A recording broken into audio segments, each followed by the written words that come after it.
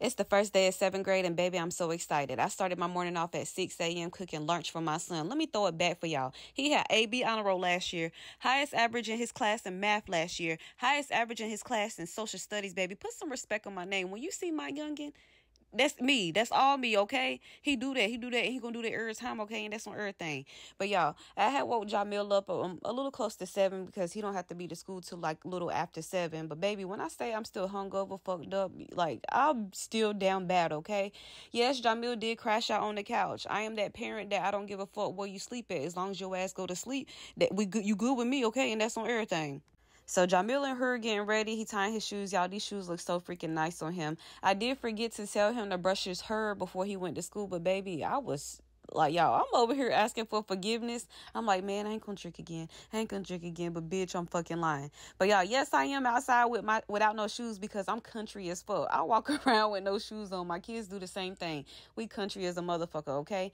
So I just went outside to warm my car up, baby, because when it's time to go, it's time to go. I'm not trying to sit here and wait for the car to warm up 1, 2, 3, 4, okay? And that's on everything. So I told Jamil, I said, come on, let's go ahead and start putting your stuff in the car so we can go ahead and get ready to go. Because you already know on the first day of school, the carpool line be dumb stupid. It be like all the way down the goddamn road. And I already knew what it was because I've been doing this for years.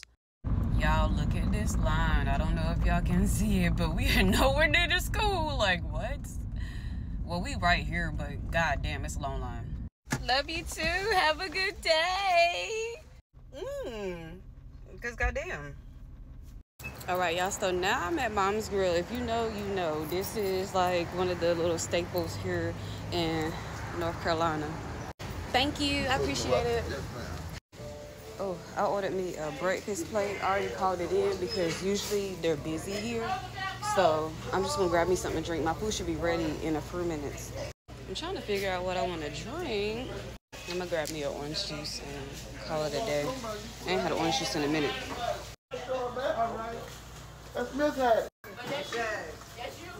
You right? That's you, I secured the bag. It cost me like $15, $16. I got a breakfast plate and 2 sausage wraps and an orange juice. Everything expensive though, so. But I told myself I don't feel like making no breakfast because I had woke up early to make Jamil lunch. I woke up at 6 a.m. to make his lunch. All right, y'all. So here is my breakfast plate. I got eggs scrambled with cheese. I got 2 sausages. It came with grits, and then it also